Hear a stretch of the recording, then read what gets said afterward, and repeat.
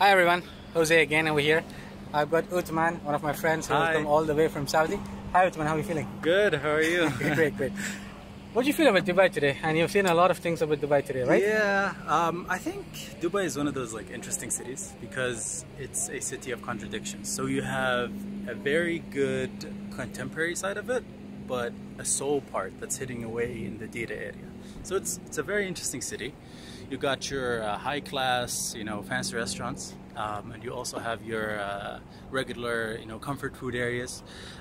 You can see people from everywhere here. I mean, literally, you could see, a person from the US and all of a sudden a person from Pakistan and walking on the same road. And it has everything, literally everything. That's good to know. And one more thing, being an Arab from Saudi Arabia, how do you see the city?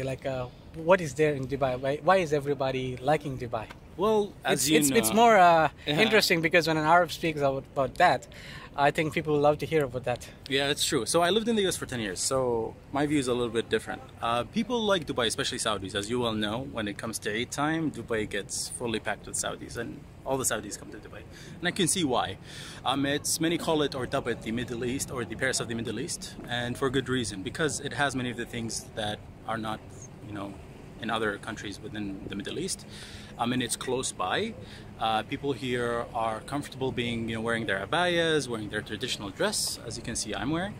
And they see Dubai as having many of the commodities or the things that they want that they otherwise wouldn't have found in anywhere else. And plus, everything is in one place, and it's close.